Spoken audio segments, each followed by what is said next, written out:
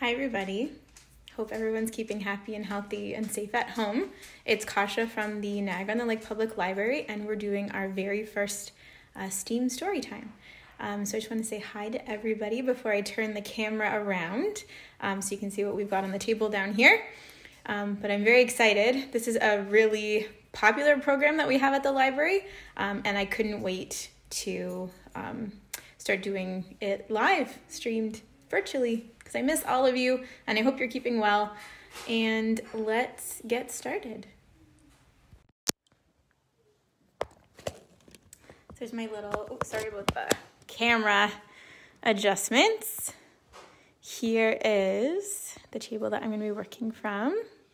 And yes, it's STEAM Storytime. So the very first one that we're doing as a live stream from the Niagara-on-the-Lake Public Library. So we're going to be running through a few different activities, a few different books. The theme today is Friendship Keeps Us Afloat. So I wonder if you can think of what we're going to be exploring today. I'll give you a hint. Friendship, the importance of friendship and why it's important to be a good friend, and sinking and floating. So we're going to be doing some experiments with sinking and floating. Okay, so I see a couple people are tuned in. Hi, everybody. So we're going to start with our first book. So the first book that we have, I'll move this out of the way. The first book that we have is called Friendship. Actually, before we go into that, though, I'm just going to put this up. We'll just wait a couple more minutes. I realized I started a minute or two early, so I'll run through all that again. But STEAM Storytime is a program that we usually run every Wednesday morning at 11 o'clock at the library. And if you're not sure what STEAM stands for, it's for science, technology, engineering, art, and math. So every Wednesday we do a story time for ages 3 to 5 typically, and we explore these areas. So anything about science, technology, engineering, art, and math. So we go through a little bit of everything. Hi, Emmett and Allie. Hope you guys are good. So what we're going to do today is some of those ideas. So we're going to go through sinking and floating. We're going to talk about what it means to be a friend. We're going to look at different shapes. It's going to be a good one, and I've been looking forward to it for a couple of days, so I hope you have been too. Okay, so let's move this out of the way. We'll get into our first book. And this is one of my boys' favorites. They have loved this book since they were little. It's one of my favorites too. And don't be surprised if they pop in, if they hear me reading it, as Frankie looks around the corner. Yes, so it's Friendship. And it is by Amy Krauss Rosenthal and Tom Lichtenheld. And it is published by the wonderful people at Scholastic Publishing Company in 2015. So thank you for letting us use this book today. It's one of our favorites, and we're excited to share it with some wonderful people who are tuning in. Thanks for tuning in, everybody. So, Friendship. Let's start. Friends shape who we are.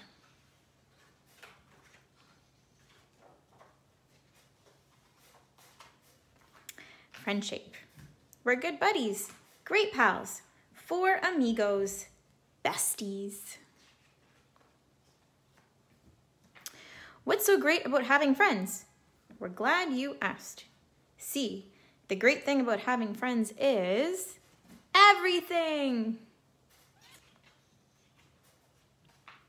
Friends make you feel happy. Do you guys see that there's a face here? Sure.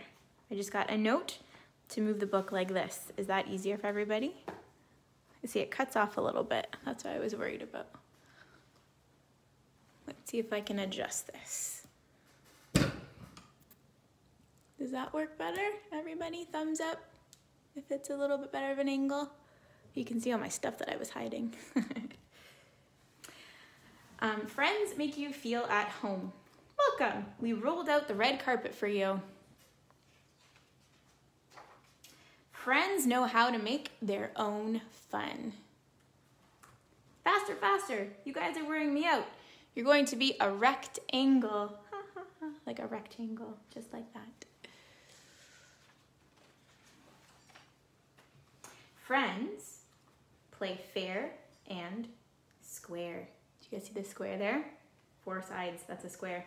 Your turn next, okay? That's a wonderful thing to say to a friend, to share and take turns. Friends sometimes think the exact same thing at the exact same time. So they're all thinking about bananas, maybe bananas for a snack. Actually, that sounds really delicious. Friends welcome others to join in. So glad you could stop by. Does anyone recognize that? I think it's a stop sign because it's got 8 sides. Ready? 1, 2, 3, 4, 5, 6, 7, 8 sides for stop sign. Now, friends may quarrel. Are so, am not. Did so, did not. But they don't stay bent out of shape for long. I'm sorry. Me too. You know, you have a good point. Actually, he's got 3 points because he's a triangle. Friends will follow each other to the moon and back. So it looks like a rocket ship going to the moon. Friends stick together for all of life's ups, and downs. Okay. Friends are always there for you to lean on. Thanks again for your support. And he's leaning on the triangle. Friends are a gift because they fill our lives with joy and love. L-O-V-E. So they use the shapes to look like the letters. It's kind of cool. Friends to the end. Awesome. Okay. So again, that was Friend Shape by Amy Krauss Rosenthal and Tom Lichtenheld, and it is published by Scholastic. So there are 4 shapes on this cover of the book. What 4 do you see? So you can just say them out loud because I know I can't hear you right now, but we've got a circle, we've got a rectangle, we've got a triangle, and we've got a square. Or right now it looks kind of like a diamond, but a diamond is actually just a square turned on one of its points, just like that. So what we can do, what's one thing that I thought we could do today, and you don't have to do it with me right now. All these videos that we're gonna be posting will be available on our YouTube channel afterwards. So if you just wanna watch for now to get some ideas, these are some things you can do later in the day. So I have some Play-Doh and I have some sticks. And what we can do is make these shapes using Play-Doh and toothpicks. You probably already have an idea how. Hopefully everyone can see everything. There we go. So let's start with a rectangle. So rectangle is orange, so I'm gonna use orange. And I'm going to make 1, 2, 3, 4, 5, 6. So I'm gonna make 6 little orange balls like this. So 1, 2, 3, 4, and I hope you're counting with me, 5, and 6. Now see how I'm rolling? I'm putting it right in the middle of my hand and rolling between my palms, just like that. You can also roll on the table like this and do little circles with your hands. So to make the rectangle, I'm going to put those 2 like that. So that's the top of my rectangle right there. And I'm going to make the other side of my rectangle, which is going to be right here. Now, if I put 2 like this, I would only be making a square, which was what we're gonna make next. But instead, I'm going to join it here, add 1 there, join another one here, add 1 there, and look, I've doubled the length and made a rectangle. Cool, eh? I love building things, especially with Play-Doh. Play-Doh is one of my favorite things to use. So we have made, ta-da, a rectangle. So the next one we're gonna make is a green what? What is that? Say it out loud. I know I can't hear you. It's a triangle. So we need to make 3 balls like this. 1, 2, 3 for the 3 points where the toothpicks are going to meet. So 1, 2, and 3. It's half as many as we made for that rectangle, because that rectangle we needed 6, and this one we only need 3. So we're going to go 1, 2, 1 and 2. And the last one here. So I've made a rectangle. Ta-da! The next one we're gonna make is a square. Yes, Frankie. Go ahead, sweetie. So I'm gonna make 4 balls like this out of yellow for the square because we need 4 points. 1, 2, 3, 4. Easy peasy. And it's kind of like when we started with a rectangle, except we don't need to put this middle one in here. So it's 1, 2. And keep counting 2 early. Like that. Like that. And look, we have made our square. So we have our rectangle, we have our triangle, and we have our square. Or if we put it this way, it kind of looks like a diamond. But we're gonna keep it like that. Now, to make the circle, it's kind of tricky to do with the toothpicks because circles don't really have sides, right? They're just one rounded spot. So what I'm gonna do is I'm gonna take my Play-Doh, I'm gonna move these over a little bit, take my Play-Doh, and I'm gonna roll a snake. Now see how I'm pressing with my fingers? This Play-Doh is a little bit dry. I'm pressing with my fingers, and I'm gonna make a long snake, or a worm, I guess, kind of like a worm, just like so. And then to make the circle, I'm gonna join the ends, and look, just like that. It's kind of like a really skinny donut. So we've made rectangle, triangle, square, and a circle. So we made all 4 shapes that are in the Friend Shape book. All right, so we're gonna move on to the next book. And this is another one of my boys' favorites. I'm gonna put these on here, just like that. Awesome, and that's something you can do afterwards, especially if you don't have all the stuff ready. No problem, these videos are going to be posted on our YouTube channel afterwards to watch them whenever you have a chance. So the next book we're gonna read is another one of our favorites. It is Stick and Stone by Beth Ferry and also by Tom Lichtenheld. I realized after I picked these 2 books that they're illustrated by the same person. I'm not sure if you recognize the face on there. And this book is published by the wonderful people at Houghton Mifflin Harcourt Publishing Company, and it was published in 2015. And thank you to them for letting us share this book with some wonderful people online today. So Stick and Stone, right here. They're so happy. Also another book about friendship. Now I hope this is gonna fit on the page. If not, I'll go page by page. So Stick, Stone, lonely, alone, 0, a 1. Alone is no fun. Stick, stone. Along comes pine cone. Makes fun of stone. Won't leave him alone. Vanish, says Stick. He's sticking up for his friend. His word does the trick. Pine cone leaves. Stone is happy, and look, Stick is giving Stone the thumbs up. Stone whispers, "Gee, you stuck up for me." That's just what sticks do. Friends do it too. Stick, stone, no longer alone. Stick, stone, a friendship has grown. And Stick is blowing some bubbles, just like that. They wander, explore, lays by the shore. I wish I was at that beach right now. Then thunder and rain, boom! A loud hurricane.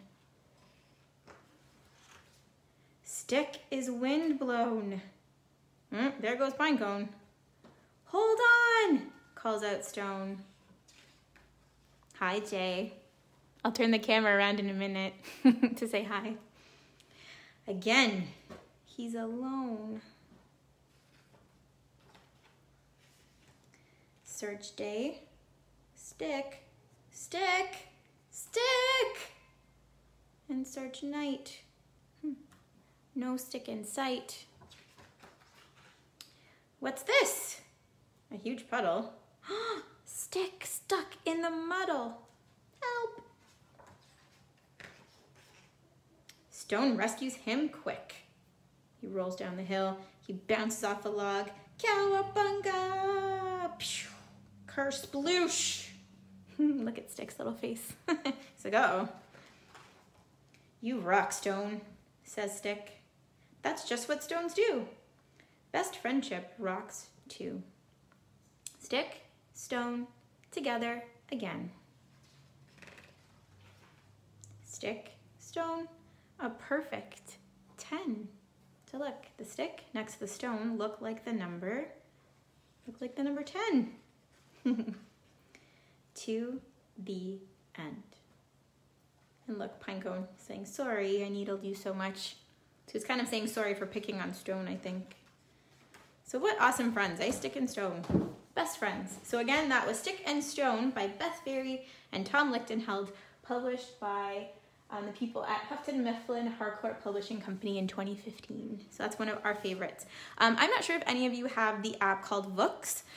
There is a really cute animated version of this on Vooks that my boys absolutely love. And I think actually Vooks right now, because of the circumstances, is actually free. So I do highly recommend that app. Oh, actually, we need this book still. So, Stick and Stone.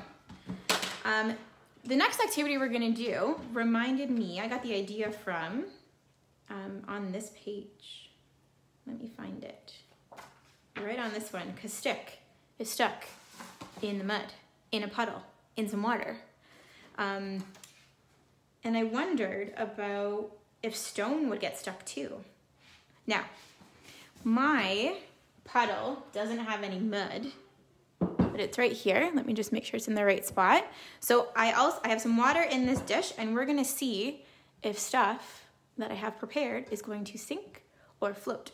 Now, if you look at my water, I made it blue, only because the way that I'm filming,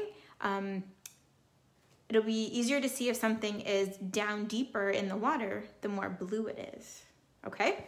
So I have 3 things that we just read about. I have a stick, actually I have sticks, I have a stone, and I have a pine cone. And this pine cone is actually a really big one. We have a tree in our front yard that makes these beautiful pine cones, but only like 2 a year. So let's see what's going to sink and what's gonna float. So let's start with a stick. So I'll do 2 sticks. So what do you think? So just talk to the people that you're watching with. Do you think it's gonna sink or it's gonna float? Okay, we're ready to see? 1, 2, 3. Ooh, it's floating right on the top of the water. So that means it's less dense than the water, because wood is actually full of air, and those little air pockets keep it afloat in the water, just like that. So we know that sticks float. Next thing we're gonna do is see if our stone can float. What do you think? So just talk to the people that's with you in the room. What do you think is gonna happen? Is it gonna sink or float? Some of you might already know. If you have been to a pond or the lake or anything and you've thrown stones, what happens to them? They sink and they make lots of noise. So this stone sunk. It means it's denser than the water. So there's no air pockets in the stone that keep it afloat. It's very heavy and it sinks right to the bottom of my little water dish here. Now let's see. We know that things that are full of air float. We know that things that are very dense sink. So what can we think about what's gonna happen to this pine cone? Is it gonna sink or is it gonna float?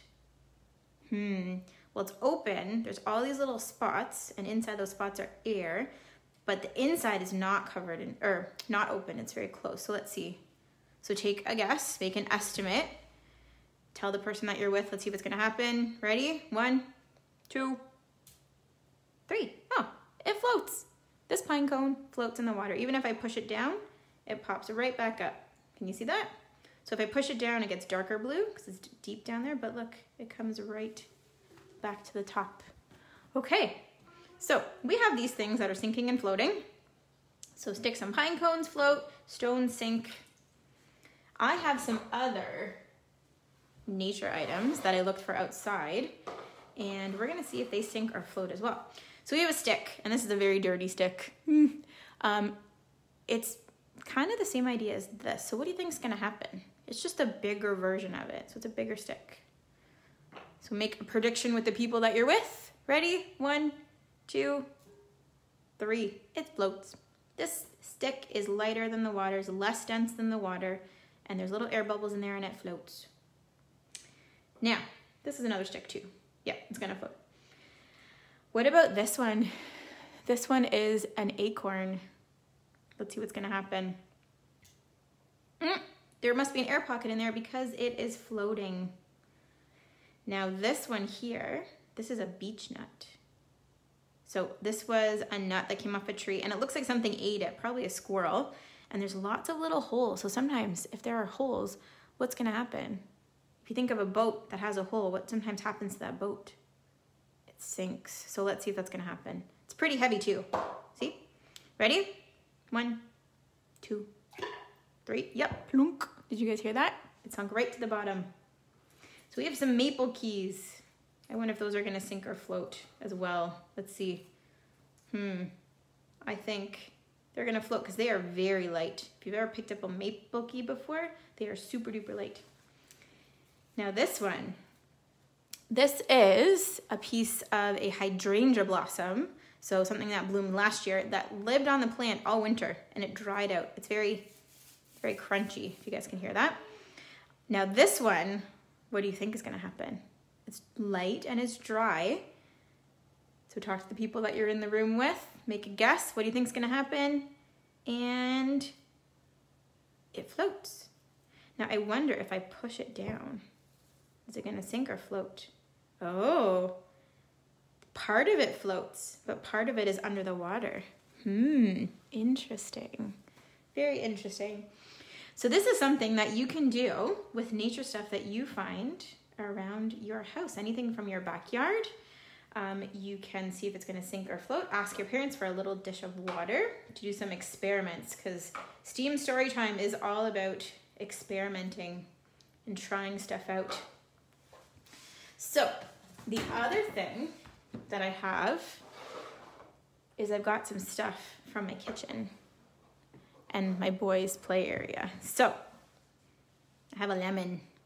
What do you think? Sink or float? Well, the lemon is full of liquid. It's got all the lemon juice inside and it's full of all the stuff on the inside of a lemon. But I wonder, let's see. It's floating. That means there must be little pockets of air inside this lemon that's keeping it afloat. Oh, see how it rolls too? It's pretty neat. All right. So speaking of that, let's not go too far. We have, oops, oh, we know what happens. It's a ping pong ball. It's full of air. It's gonna float. These things are very bouncy. It rolls right on the top. Even if I push it down, it pops right back up. The air is making it pop right back up to the surface and making my table all wet, which is awesome. Now this is James. He's a mini train. He's plastic all the way through. I know that because I have stepped on one and it's broken and I saw that it is plastic all the way through. So if there's no air in it, what do you think is gonna happen? It's gonna sink or float. Let's see. Oh yeah, he sinks. Totally sinks. He's very dense. He sinks right down to the bottom. Now we have an egg. What's inside an egg? There is yolk and there's the egg white. So there's that yellow little bit, the little round thing that's called the yolk. And there is an egg white which surrounds the rest of the egg. And this is an uncooked egg. So let's see what's gonna happen. I'm gonna do it really carefully because what happens to eggs if you drop them really hard? Yeah, they break and they make a big mess. And I'm all about mess, but maybe not egg on my table today. So let's see, I'm gonna put them very carefully.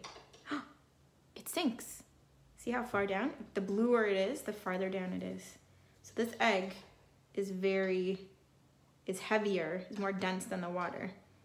Now, a cool thing to try is, especially with the weekend coming, if you have a boiled egg, see if that one's gonna sink or float. Piece of paper is going to float just like that until we push it. And all those little air pockets, if you have a microscope, you could see that inside this paper, there's little tiny pockets of air. And right now they're full of air. But as the paper gets wet, those air pockets fill with water instead of air, and it will start to sink. So let's leave it there and see what happens. Oh, see? It's already starting to get heavier and heavier. Now this one is gonna take us into our next activity that you can do at home. This is a cup. Right now, it's filled with nothing. But is it really nothing? It's actually full of air in here. So if we put the cup like this, it floats because this air makes it less dense than the water, right? We made like a little boat here. We can actually even put this little guy in here like that. Oh, see how it almost tipped? It's getting too heavy on one side. So let's take this out. Now, if we push the cup down and push the cup down and start filling it with water, let's see, is it still going to float or sink? Oh, so it still floats because inside that plastic, there are little pockets of air, but the cup is heavier, so it sinks further into the water. So things that are heavier and more dense sink, especially when they fill with water. Okay, so these are some things you can try. I would love to hear what you have experimented with at home, what kind of stuff you saw that sunk or float. I would love to hear all about it. And I'm very proud of myself that I didn't break that egg. So let's move this water here, and that's still right in the middle for everybody. So the take-home challenge from today, since we've looked at books about friendship and being a good friend, we've made some shapes with Play-Doh. We've gone over some shapes. We talked about sinking and floating and did some floating and sinking experiments. What your take-home challenge is to build a raft or a boat out of Lego or Duplo and see if you can make one that floats or sinks. So I have these two little ones here. Actually, my boys made this. I made these. I kind of took certain parts apart and put them back together to make two different kinds of boats. So this one is a smaller boat, but it's tall, like that. And it's not as wide, and this one is a wider boat, just like so. So let's see. This one, I think is gonna float or sink. I'll hold it this way so you can take a look. Float or sink, what do we think? Ooh, it rhymed. I love accidental rhyming. Let's see, is it gonna, oh, well, it floats, but it's too heavy on the top. I wonder if I took a little bit of this off, if it would be better. A little bit. Oh no, I wouldn't really want to be on that boat. Not very sturdy in the water. Maybe I have to rework that design. Now I wonder about this one. What do you think? Is this boat gonna float? This quick little raft I made, is it gonna float? What do we think? Ready? 1, 2, 3. It does. It's kind of the same idea as the cup. So this empty part in here is kind of like how the cup was filled with air. So it means that it is a little bit lighter than the water because this pocket of air keeps it up. If we push this down though, see how it sinks a little bit more because the water that's in there now filled that air space that was in here and it made it heavier. It still floats because Lego has air pockets inside its plastic, but it sinks a bit more. So I would love for you to design a boat or a raft or an island or a city. Ooh, that's exciting. And see if it will sink or float in some water. Okay. So I'm just gonna wipe my hands off. I just want to say thank you all. Oh, there's my messy table. Thank you all for joining me today. Hopefully you had fun. It's definitely not the same as our regular STEAM Storytime, but allowed me to share some of our ideas with you and see everyone again. So hopefully everyone's keeping happy and healthy and safe. And hi, Jay, and hi, Emmett and Allie again. And everyone else who tuned in, thank you so much for joining us for the first STEAM Storytime that we're doing virtually. We're going to be doing one every single Wednesday at 11 o'clock, so tune in here. If you can't make it for that time, don't worry. We're going to be posting all of the videos on our YouTube channel afterwards. Also, I forgot to mention, yesterday, if you look on our Facebook page, we have been posting a STEAM challenge. So this week's challenge is to make a tinfoil boat or a raft, kind of like what I did with our STEAM Storytime Lego. And from there, we want to see, hi Nicholas, we want to see how many pennies or coins your raft can hold. So that's what I'm going to be doing later with my boys. Okay, so we'd love to see your Lego rafts, your STEAM challenge, tinfoil, coin holding rafts. I'd love to hear what you think. So if you have any questions or feedback, please send me an email at kdupuy@naudopl.org or message us on here. Okay. Have a wonderful afternoon, everyone, and we'll see you next week. Okay, bye.